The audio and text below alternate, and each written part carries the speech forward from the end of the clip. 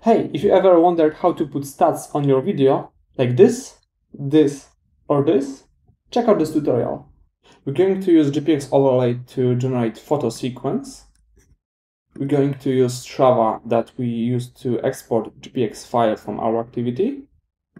And because of the activity is very long, and we don't need to export the whole activity, we need to cut it in GPX Studio. And remember, your video editing app needs to handle photo sequence. You can also use Adobe Premiere Pro, but I'm going to use Davinci Resolve in this case.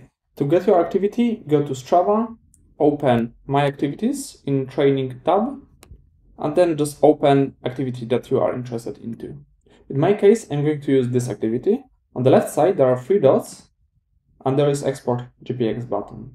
So now we're going to use GPX Studio tool, and we have to import the file that we just downloaded.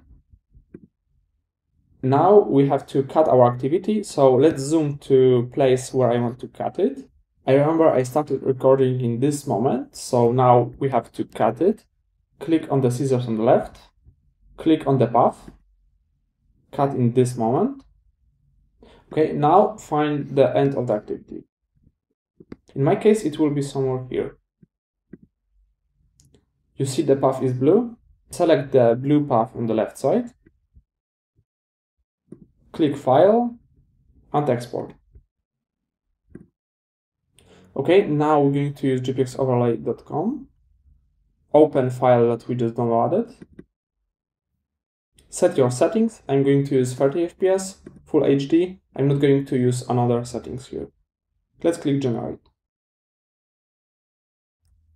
Unzip your file, open the catalog, and you can see a few parts here. It means that I stopped while doing the activity.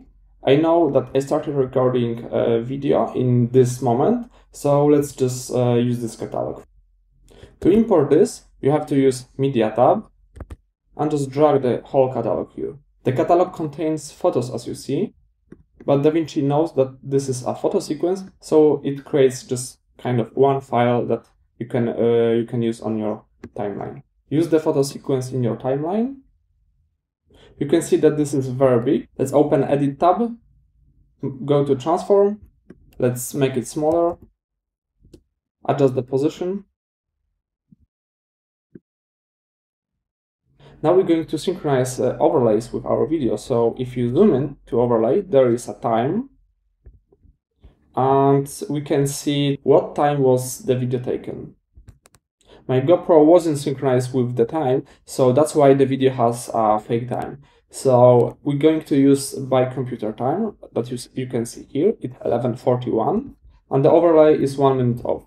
So just grab the clip on the timeline and move it a bit.